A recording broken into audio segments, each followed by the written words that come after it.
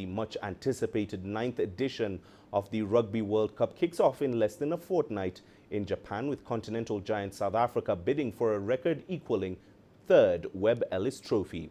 The largely inexperienced Springbok squad will rely heavily on senior players like Tendai The Beast Mtawarira, who is in Japan for a third consecutive World Cup appearance. CGTN Sias Plessis has more.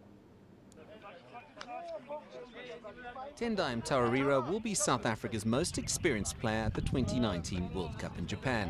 Boasting an incredible 110 caps, the man known as the Beast made the move to South Africa as an 18-year-old from Zimbabwe and has never looked back, although he admits he never thought he would play for the Springboks.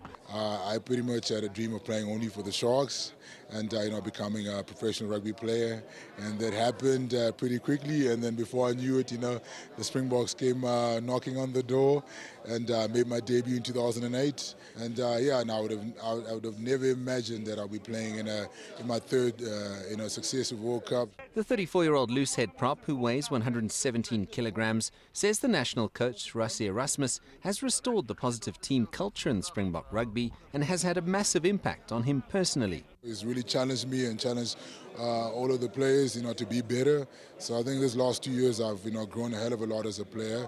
So all credit to him, and just excited to take it forward now. The Harare-born front rower says it will be the perfect way to end his 11-year Springbok career, but isn't getting too carried away just yet, as there's plenty rugby still to be played in Japan. For me, I'm ready to give everything to the Springboks, and it's one step at a time. We're just looking forward to that Japan game, and then from there, New Zealand. So we want to take it one step at a time and not look too far ahead.